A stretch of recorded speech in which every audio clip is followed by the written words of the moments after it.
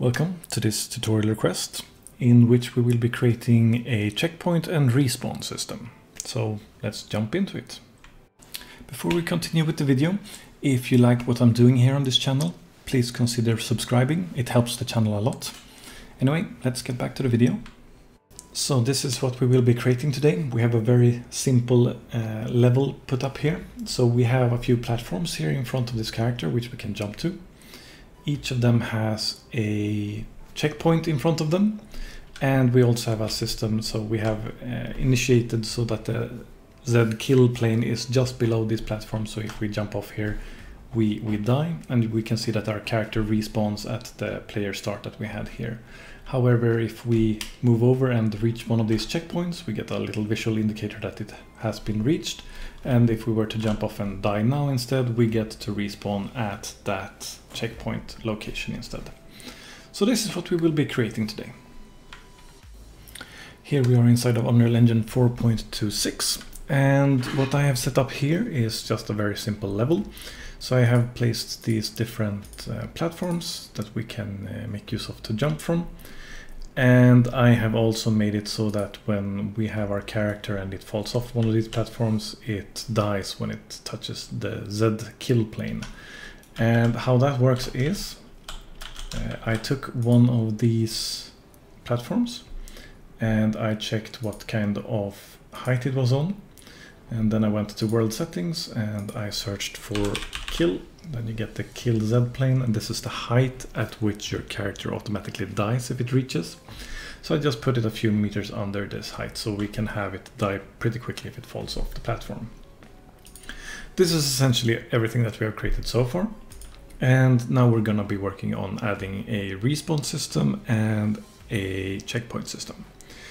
So this is going to be pretty simple. To start off with, we're going to be creating a game mode, because a game mode is generally where rules like respawning is handled. So we'll go to Blueprint class and we'll type in game mode, and we can choose game mode from this list here. We call it BP_game mode. Opening that up, this is what we're granted with, and we can just go here and remove all of these events. We will not be needing them. First up, we're gonna add an event. So we right click and type in post login. Now this is an event that is called in a game mode whenever a new player successfully connects to a game. It provides us with a player controller reference, and since this is a single player game in this example that we're doing here, we're going to be promoting this variable so we have it saved for later on. We will be saving it as controller ref. After that, we immediately want to restart the player, and I'll explain why in a moment. So type in restart and player and hook up the controller into the reference here for new player. Now, restart player, as you can see here, is an event that is called that makes a specific controller respawn with its pawn and have that pawn possessed in a player start that is available for it to spawn at. So that's what this is gonna do. Now, if we go to functions and go to override, we can find out that there is an event called, called on restart player that says implementable event called at the end of restart player, which is the event or function that we just called. So we click this and we get this event available to us. So this we know will play at the end of this. We get an input here that's a controller object. And at this point we know that the controller has a pawn. So what we can do is we can get a controlled pawn from this, and now we have the pawn of the player. Each pawn has an event on it called onDestroy. It's an event dispatcher technically. So if we drag off from this pawn and type in onDestroy and bind, and hook this up, we now have said that whenever this pawn is destroyed, we want to listen to it, and when that happens we want to call a specific event. To create an event, we can just drag off here, add event, add custom event, and call this something like pawn died.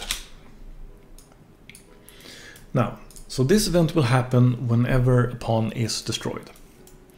And what we want to do at this point is just restart player again. And here we connect our controller reference that we saved earlier. So what's going to happen now? A player logs in, we save the controller, we tell that player to restart. It gets a pawn, it gets possessed, it gets put at the player start. When restart player is called, in the end we're going to get that pawn and make sure that we listen to its destroyed message if it ever happens. When that happens, we're going to do the restart player all over again, which gets us a pawn, possesses the pawn and places it at a player start location. So, compiling and saving, going out here, you can see that I have a player start already here on my platform. And if we now go to world settings and we change the game mode override to be our game mode that we have just created and save, we should now be able to restart indefinitely. Like in the beginning, like I showed you, we jumped off the platform, the third person character died, and we didn't get to see anything more. Also, we need to make sure that we have a pawn class here. So in this case, we can choose to use any character that we want. So I can choose the Yin player character, for example.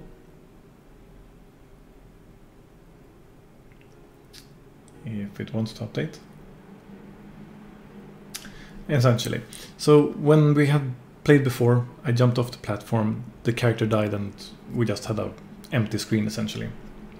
Now what's going to happen is instead that when the player character dies, because it's hitting the Z key, Z plane field, it will then call upon its destroyed event, which we have now a listener for, which will then restart the player and get a place to restart from.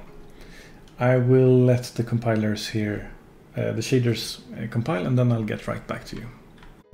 Shaders are now compiled. Let's give this a try and see if this works. So we press play. Our character loads in very fancifully. We jump off the cliff and we die, and it respawns again at the player start. And we can do this over again if we wanted to as well. So now that all works and it's very neat and such.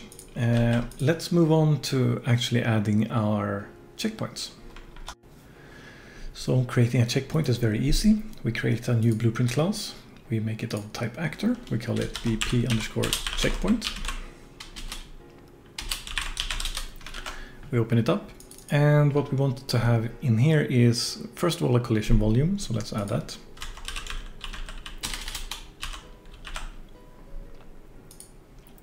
And let's add an overlap for this one. And that is essentially everything that we need here. We just want to make sure that it's big enough that it covered a platform essentially. So we can drag it out here. We can rotate it a little bit like so.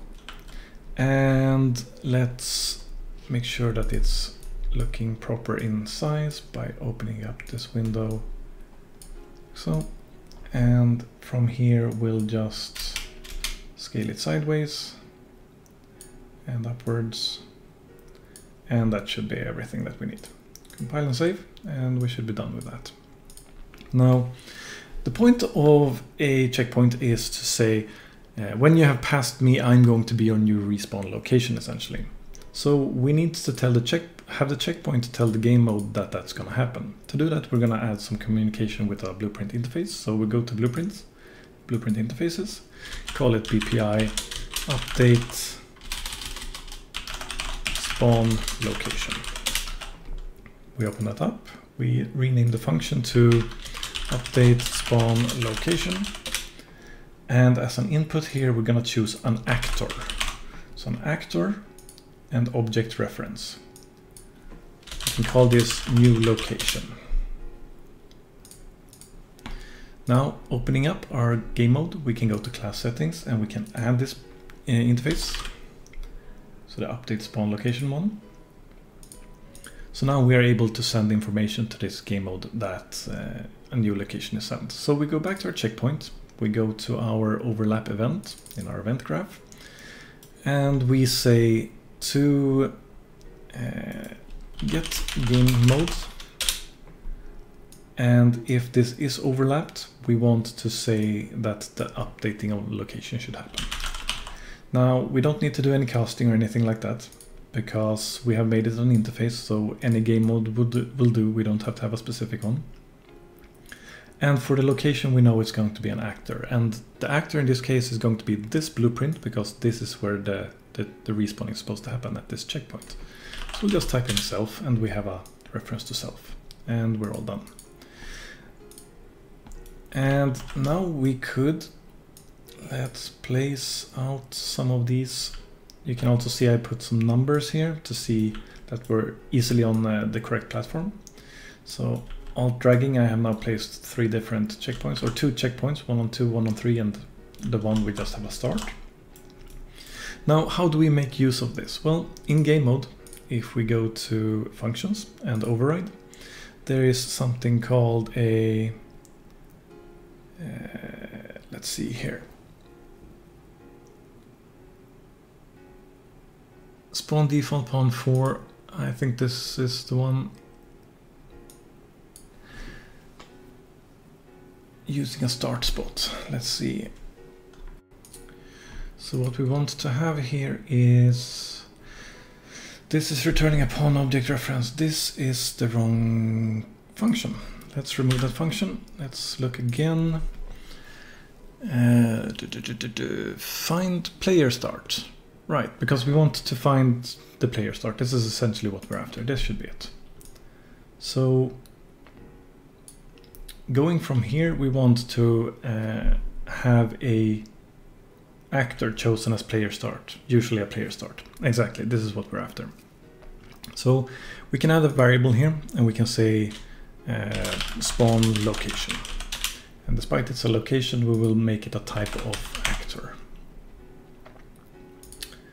And so, since we have the interface from before, we can now update or implement that event.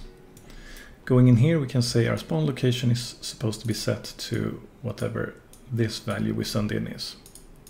Now that part is done. In our function now for find player start, we can say that we want to return spawn location here essentially. However, just doing this will not work, because if we try to start now, it will say could unspawn player failed to find player start. Because in our code here now, this only works as long as this actually has a reference, but this will only work as long as we're actually have passed a checkpoint. So what we'll do instead is we'll right click on this and make it a validated get. So if it is valid, we're gonna send back this spawn location. And if it is not valid, we're instead going to get actor by class and get a player start, like so, and hook that up. So now we have, if we have passed a checkpoint, that's what we're going to be using. Otherwise, we're going to be using a player start. Let's test it out. So playing here, if we jump off, we get respawned to our player start. If we instead jump over to the next platform, okay, maybe we need to make this platform a little bit closer. Actually, we can just move the platform, that should be fine. And let's move that platform as well. So we move, we jump, we pass the checkpoint over here, and now if we jump off, we respawn, and you can see that we are respawning at the number 2 instead. We can jump over to number 3. We should have passed the checkpoint by now, and we jump off and we respawn at number 3. Now, of course, this isn't very obvious that we have passed a checkpoint, because normally you have a visual indicator of that happening. But that's easily fixed as well. We can just go to our checkpoint and do something like a spawn Niagara system. Attached will be fine.